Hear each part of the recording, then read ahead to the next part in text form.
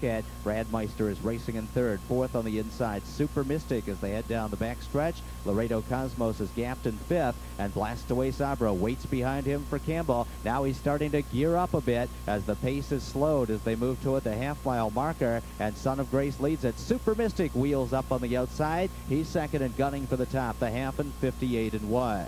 Bama Bound is back in third position. Laredo Cosmos gapping cover in fourth. Brad Meister shuffled a bit in fifth, and Blastaway Sabra third over right now, but he's behind dull cover so far, about 6 lengths from the lead with less than 3/8 to go. Super Mystic on the outside is applying the pressure. Son of Grace is fighting him off though, and it's Son of Grace as they trot to the 3/4 marker. Blastaway Sabra moving up into fourth. Laredo Cosmos has gone off stride. Bama Bound still locked in third. 3/4, 1:27 and 3, and they come to the top of the stretch. Son of Grace has controlled the front end. Blastaway Sabra still with 4 lengths to make up, takes dead aim, and Campbell is going to work on Blastaway Sabra. Son of Grace fighting him off so far though. Bama Bound toward the inside third. It's Son of Grace digging in. Blastaway Sabra with a determined rally closing in. Son of Grace, Blastaway Sabra on the outside. It is Blastaway Sabra nailing Son of Grace tight for third, 1:56 and 4.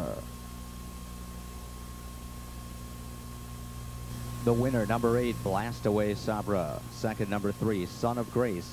And third was number 5, Bama Bound. 8-3-5. Returning to the winner's circle, Ohio's Triple Crown champion, Blastaway Sabra. 3-year-old gelding by Striking Sabra. Out of Barra by Cumin, owned by Dean Davis and Brenda Sugg from Wooster, Ohio, and DeBerry, Florida. Kurt Sugg trains, and John Campbell picks up his third win today. Blastaway Sabra now 11 for 16 on the season. This mile in 1:56 and 4/5 to take the Lindy Farms late closing 3-year-old open trot. The Lindy Farms of Connecticut, the Antonacci family's stable, of course, raced the great Lindy's Pride. And they are also major movers and shakers here at the Red Mile as well. The Lindy Farm sponsoring this 3-year-old late closing event.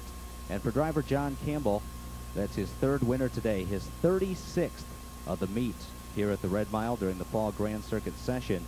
Now, John was the leading money-winning driver in the sport last year with $11.1 million.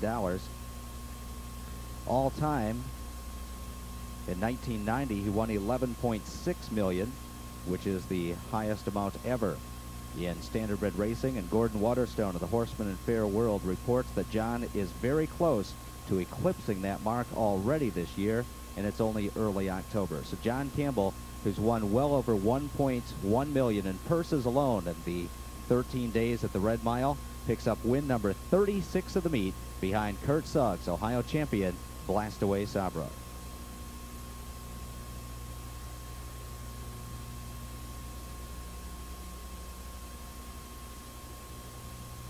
Making the winner's circle presentation, Heather French, accompanied by Lexington Police Officer Chaplain John Walsh, who just returned from Ground Zero in New York City.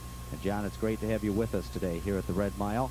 Also trackside, Carolyn and Danny Belcher. Of course, Carolyn Belcher, a state representative, all joining us today in the Red Mile winner's circle.